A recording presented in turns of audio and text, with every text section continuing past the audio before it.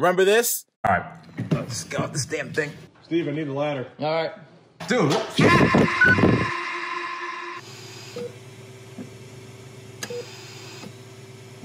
You thought I was dead, huh? Well, Uncle Rich made a makeshift respirator out of a Ziploc bag and a bottle of great value cranberry juice to bring himself back to life. And yes, it finally happened. I rebuilt myself. Now, if you aren't watching all the crap we put out on our lost and need to keep up, hit that subscribe button just in case you missed on how the storylines tie together. Here's a hint. They don't. Last week was a real doozy. Steven and I were in the desert and thought we found a true damsel in distress. So naturally I drove off because no one gets a free ride from Uncle Rich. Well, it turns out it was Leenda wandering around the desert aimlessly, claiming she was on an adventure. Tell me where you've adventured.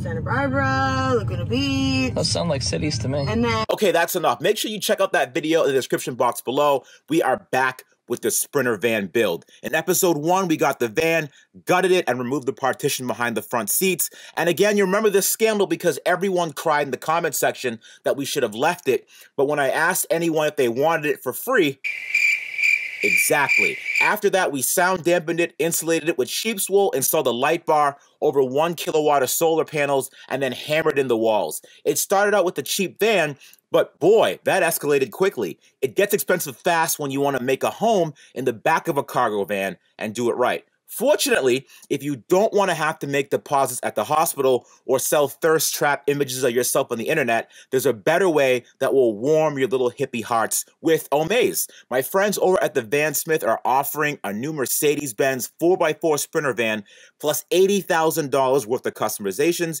You could have your new home away from home delivered to you, or if you're already homeless like Leenda, you can just get a fancy new home in general. They'll even fly you out to the Vansmith shop in Colorado, and you can literally just live there in the parking lot. And the best thing is that every donation supports the Access Fund, which is a mission to protect public lands and repair trails so you and your new home can go explore nature or just stay in the parking lot if you want to. For your chance to win a custom Mercedes-Benz 4x4 Sprinter van for far less money and effort as it is taking us here and support a great cause, go to www.omaze.com/RichRebuilds. Now, because I wasn't killed and only severely injured from the fall, I told Steven to avenge my fear of heights and cut down a tree. This was also a clever ploy to save money because have you seen the prices of wood lately? So yeah, we're going to cut down a tree, and I know that everything we do, someone's bound to complain about it. And I know you really, really want to get angry about us cutting down a tree because you may not know where wood comes from or what 90% of the houses in the United States are made out of.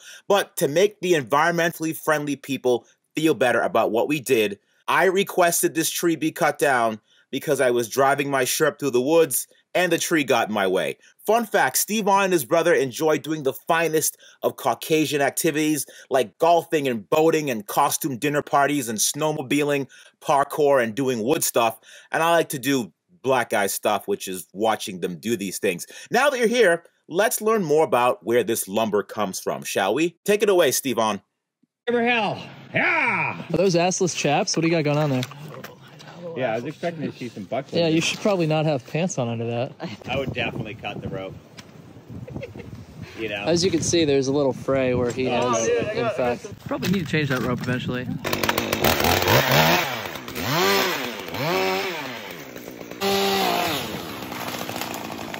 Aww.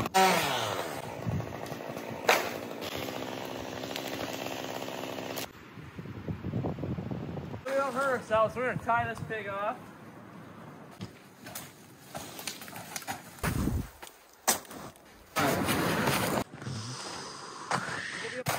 Great knotmanship, sir. So where's it tied off to? Right by his waist? Yeah, it's gonna pull him right down to his death. No, it's right. not by his waist. Yeah.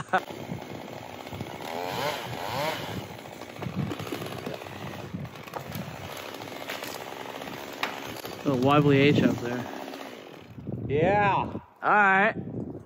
Yeah, so to drop it, what we'll do is called a conventional notch, where you take a chunk that's like a fifth of the tree's diameter and then line it up, and that'll control its landing real nice.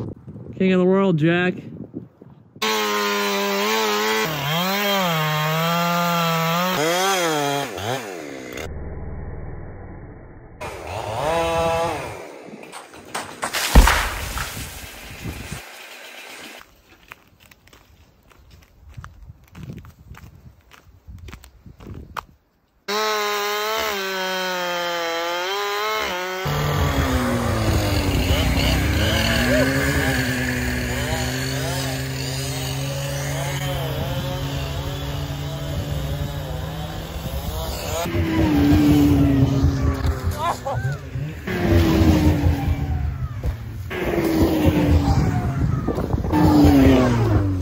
Yeah!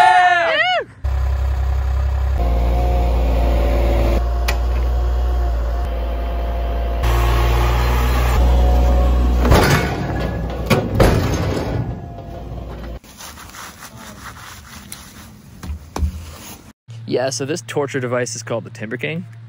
It handles up to a 33-inch diameter log, and it can accurately cut up to 30 seconds of an inch.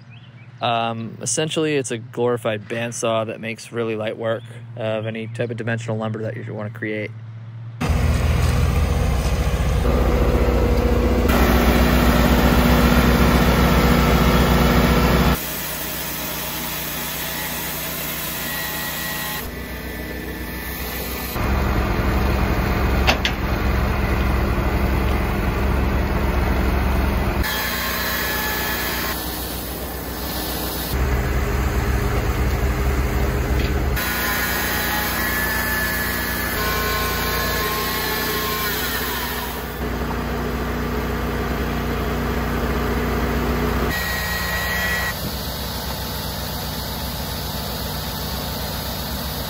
So we dropped the tree about 11 months ago, so these boards have been planking for a while, and this is to prevent any splitting and checks.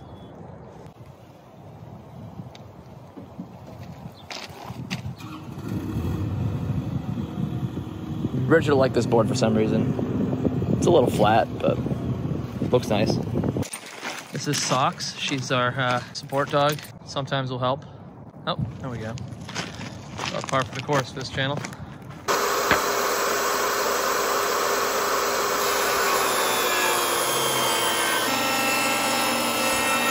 All right, Captain's Log of the Van Life Sagas here. As you can see, we have everything blacked out, ready to go for the slats that we're milling up. We would have footage of this, but unfortunately, somebody double hit the record button, so it's actually footage of me just eating a stroop waffle here on break that was kindly brought over to me instead.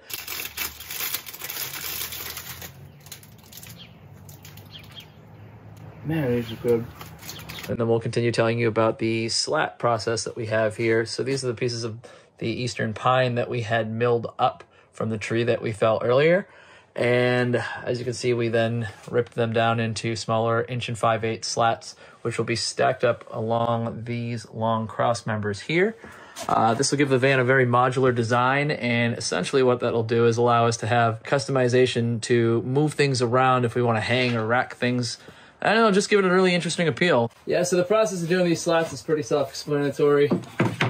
Put up your board, shaft piece here, put it in play, line it up, set it, and forget it.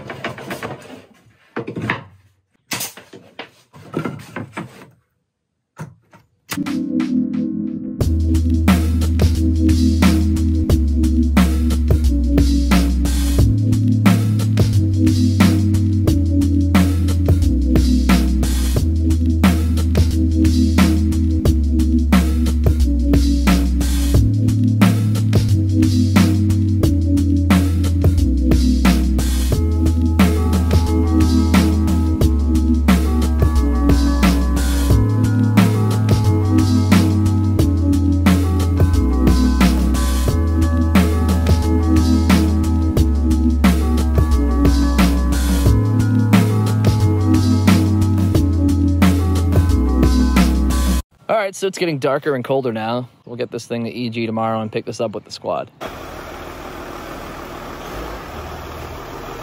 This is where it all happened. Very unfortunate. I mean, it was like just yesterday. He felt funny. He did kind of fall funny. Quite honestly. He's a good man. Yeah. He'll be missed. Yeah, for sure. You know words to say, Chad? No. Anyways. What the hell are you doing here? I thought you were dead. Nope. Well, welcome back. You've missed a lot. I did miss a lot. I was busy doing stuff. It looks damn good in here, man. Guess I'll give you your wallet back, but all that you had inside it were a bunch of...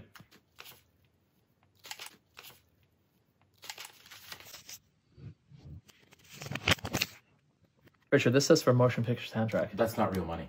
I see that, so I guess you can have that too. Yeah, thanks, man. Yeah. Need these two just in case. Anyway, so yeah, we felled the tree. It looks. Apparently, I missed a lot. So Yeah. you felled a tree. Yeah. Right. I'm assuming you went to a mill of some sort, right? I have a sawmill. You cut these into slats. You painted the backboards, which look great, by the way. Contrast. Great contrast. Yeah. And then you nailed the slats to the walls. Looks damn good in here, man. It's coming, man. Looks damn good in here, dude. I gotta say, looks really good in here. So now that we did this, what are the next steps for today? Well, we got to figure out our cabinetry and the layout around here. We still have to finish this little void of the plumbing that we haven't done. Yep. I got to bring it through. I'd like to get a couple of the other pieces for the ceiling once we get the solar tied in. Yeah. The cabling here, and then we'll be able to tie it all in. I'll get the ceiling. That's probably not going to happen today. That'll be like days from now. Thanks. Safety first. Yeah, absolutely. Third, but either way, real nice. All right. I'll see you guys in a few days. Okay. Nice work, boys. Oh, shit, shoot box. Oh no! Those aren't for you. Those are for everybody. Chad, what are you doing now, Chad? Talk to me. So this is the bracket for the accumulator, the pressure accumulator. And I'm reverse mounting the bracket and bending it at a 45 so it fits on the fender. Nice. Okay. Let me check this thing out. So that wasn't There's meant a to 45 for you. Yeah, I see Yeah. it. What's Steven? Was that pull-up bar? Yeah. No, these are brackets to get the last piece of sheathing over here once we figure out our Yeah. We have to pull the Securidad camera have to go through here. We get some more wiring to do here, so these brackets are so we can get the sheathing to split in the Where's middle. the, even more importantly, I know this, you think this is important. The most important thing I want to focus on is where the in-van camera is going to go. Oh, definitely right above Because the you want to get like a really wide angle of Absolutely. everything on the van. So do you want to go from front to back or back to front? Definitely right here.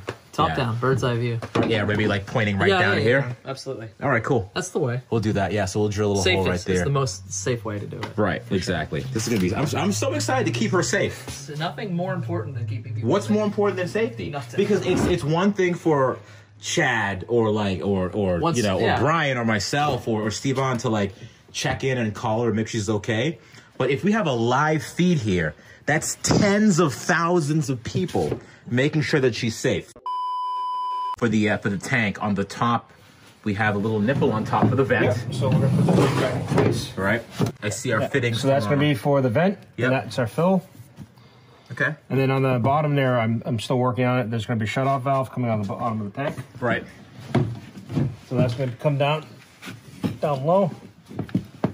The tank's actually a little further back. Yep. Hold on. Yeah.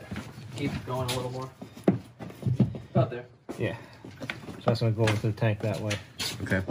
So that way, if you ever have a leak anywhere in the system, you can shut the full tank off. So the whole tank doesn't drain, it's filling up the van. I want to buy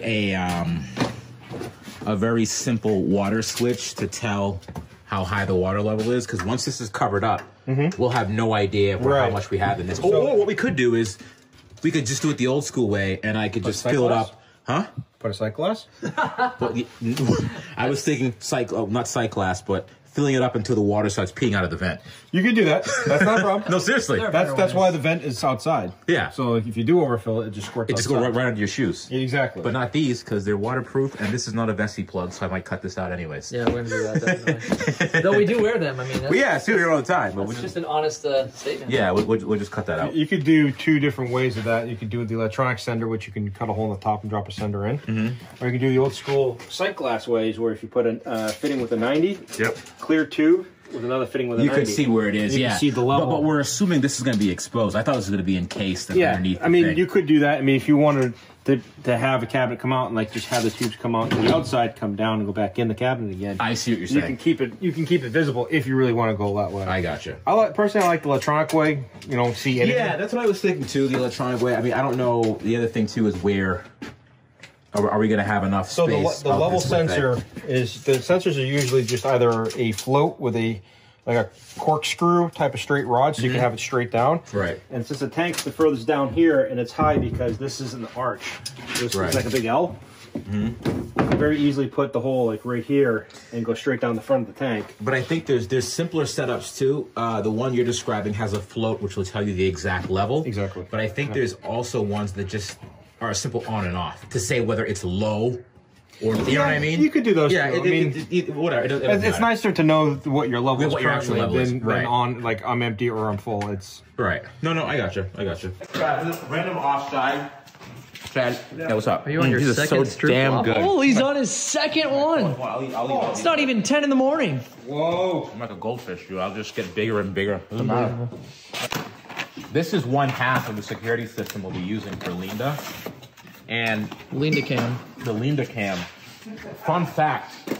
I don't know when she's going to see this or not, but we're going to have the stroopwafel crumbs on it. You've got I wonder why. caramel. Caramel? Caramel? Caramel? People say a lot of things. They'll debate amongst it in the comment section. Here's a DVR, right? And these cameras are the ones that are going to go outside of the van, but little known thing, it's like a real DVR system, like a real big ass cameras with their weatherproof.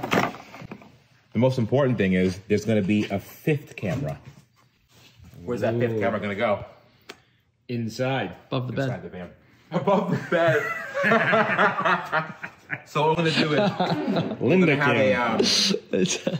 We'll call it the Leenda cam. We're going to have this thing where you could log into it live and see what Leenda's doing and check out. Because like the biggest thing Every point in time. Yeah, everybody wants to know. that was the biggest. It was like, oh, she's not going to be secure. Like when you have the partition in. We'll have a website. Live stream all the time. Anytime you want to wake up and check on her, you can. Exactly. And that's for safety. You're welcome. So all the Sims can be, oh, she's not going to be safe. 24 She's going to be safe. 24-hour access to Leenda. You could see what she's doing, what she's eating, if she's sick. You just never know. So that's going to be the next thing. It's going to be great. So stay tuned for that. You're going to love it. We're for the people. It's all in the name of safety. Only Vans. Only Vans. Only Yeah, it's not. It's the only Vans. Coming soon. And question is, those fittings, are those leather tight? Yeah, but These? I don't know. this Rich's homeowner edition. Stop looking at me, Schwan. literally hold like Yeah. literally hold like cameras. But they're white. The van's white. Figured why not, right? It We're might gonna not. have one big obnoxious one sticking out the front of the top. Of the These are van. absurd. It's not necessarily subtle, Richard. Yeah, well, no, we want people to know that, hey, this is security camera. This is more for, this is like a big flex. Like, hey, guys, listen. It's like the stores that have the smile, you're on camera. So we can thing be going on. Yeah. It's like a big flashing light. You love Mount it those. right on the top of this van, right by the antenna up there. You know, they put it out in front and just, We could do that. you know, just make it obnoxious. Hold on, I'm gonna give this a different angle so it points down and let's see what it looks like. Hold on. The swan looking down upon us. Yeah. Just judging. Always judging. Always judging. Always watching. Big Brother is watching. That There you dude. go.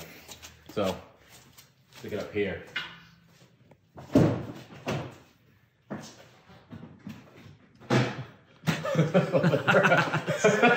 Right.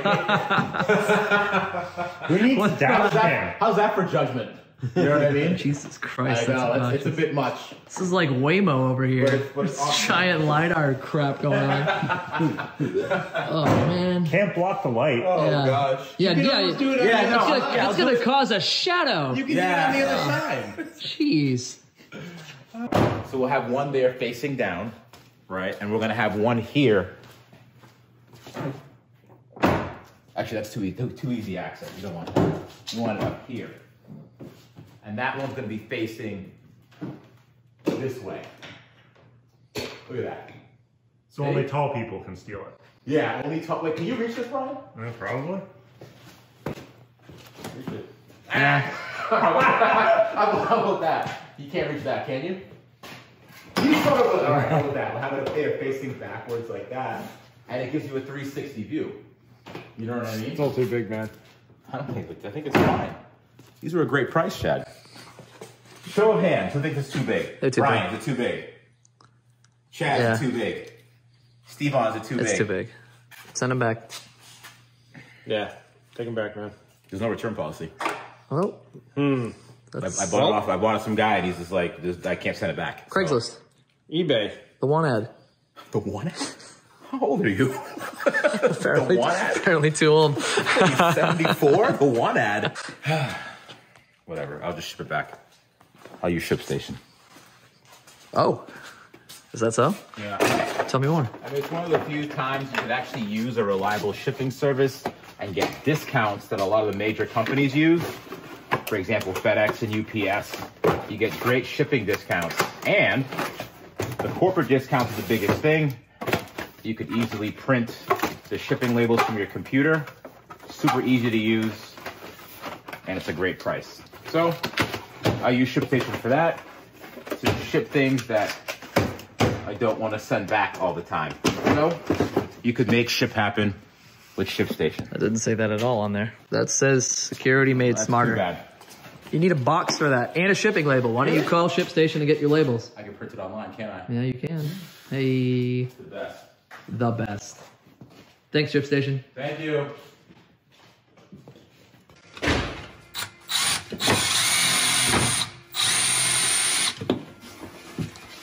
Oh, wait, those look good.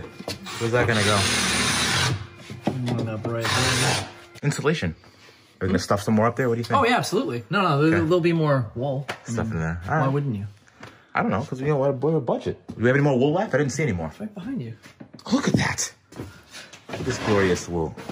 Yeah, man. The sticks are and everything. It's great. It feels like an actual sheep. That smells like a barn. In the next episode, Brian busts out his cabinetry making skills.